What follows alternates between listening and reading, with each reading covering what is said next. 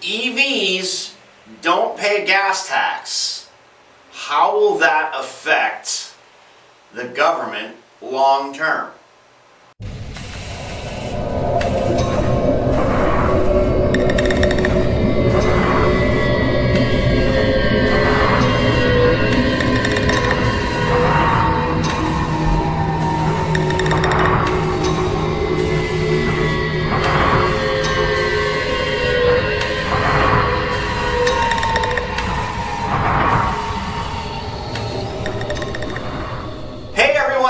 Welcome to another episode of Solar TV, brought to you by all of us here at Solar Wolf Energy.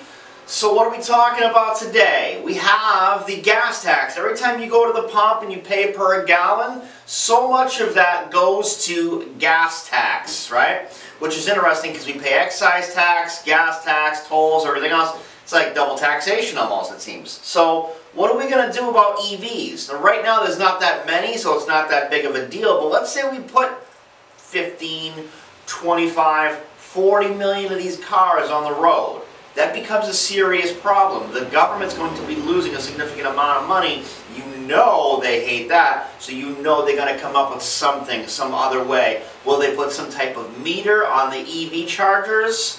Will they put some type of GPS sensor in your EV that for every time you charge it, it will deduct some funds out of an account you have to set up online?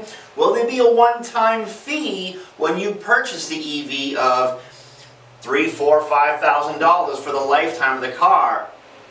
I don't think they're going to go with the latter, and the reason why is this. The EVs, by design, have much less moving parts. Essentially, as long as the paint and chassis hold up, you're going to be able to replace battery packs in the drive motors pretty easily and keep those cars for 40, 50, 60 years, potentially.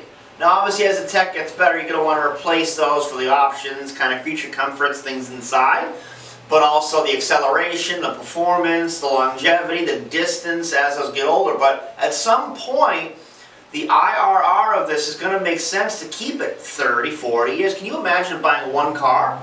You turn, say, 20, you get out of college or something, and you just buy a car, and that's the car. That's it. You have a house, you have a car, and that's it.